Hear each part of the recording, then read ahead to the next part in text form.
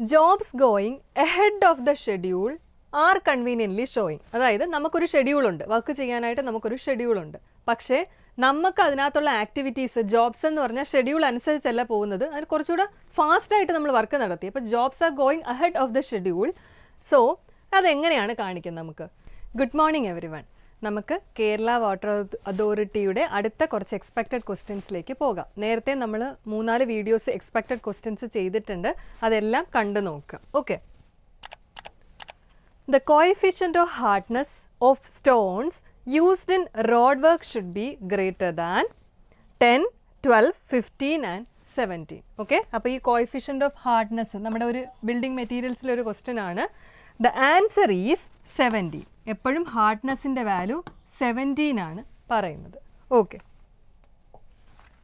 Hardness is important property to be considered four flooring and payment. Coefficient of hardness for road work 17 ആണ്.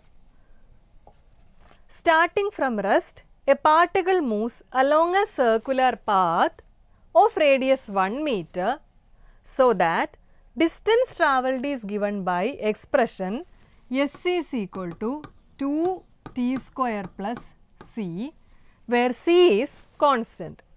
Tangential acceleration of the particle ആണ് ചോദിച്ചേക്കുന്നത്. നമ്മുടെ basic ആയിട്ടുള്ള mechanics എന്നുള്ള questions ആണ് അല്ലേ ഇങ്ങനത്തെ ഉള്ളത്. So ചോദിച്ചേക്കുന്ന tangential acceleration. അപ്പോൾ നമുക്ക് എന്ത് ചെയ്യാം?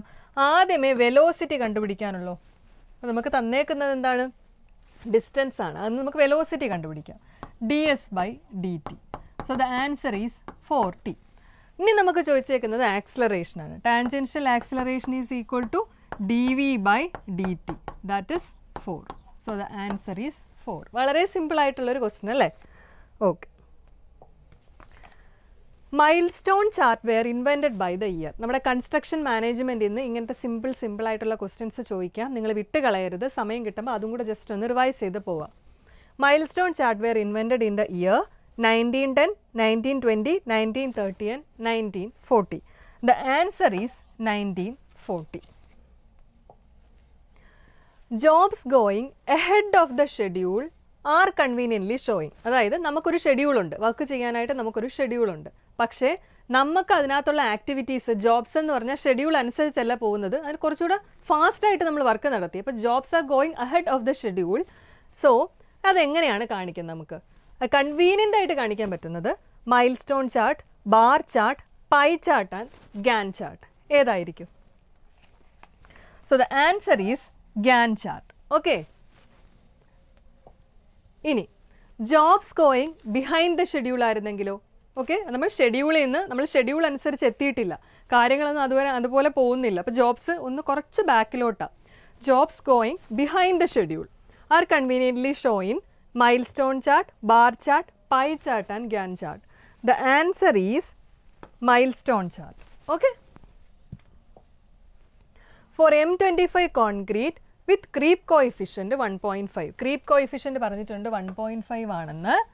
The long term static modulus of elasticity expressed in MPa as per the provision of IS 456/2000. അപ്പോൾ M25 concrete grade of concrete തന്നിട്ടുണ്ട്, M25 ആണ്. ക്രീപ്പ് കോയിഫിഷ്യൻറ്റ് 1.5 തന്നിട്ടുണ്ട്. Long term static modulus of elasticity ആണ് കണ്ടുപിടിക്കാനുള്ളത്. അപ്പം നമുക്കൊരു ഇക്വേഷൻ അറിയാം.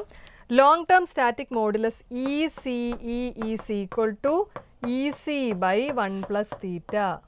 Long term static modulus ECE is equal to EC/ലോങ് term static modulus. അങ്ങനെയാണെങ്കിൽ EC നമുക്ക് എങ്ങനെ എഴുതാം? EC is equal to 5000 √ FCK/1 + θ. Okay. അപ്പോൾ FCK നമുക്ക് എന്താ തന്നിട്ടുണ്ട്? ക്യാരക്ടറിസ്റ്റിക് കംപ്രസീവ് സ്ട്രെങ്ത് അല്ലേ? 5000 × √25/1 + θ എന്താണ്? നമ്മുടെ creep coefficient 1.5. That is 10,000 MPa. Okay.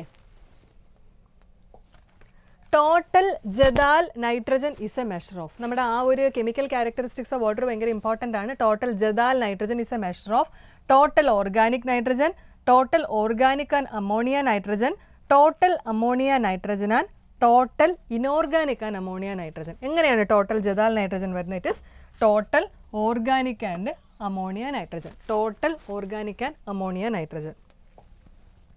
Zero hardness of water is achieved by. എങ്ങനെയാണ് zero hardness? Lime soda process, excess lime treatment, iron exchange treatment, none.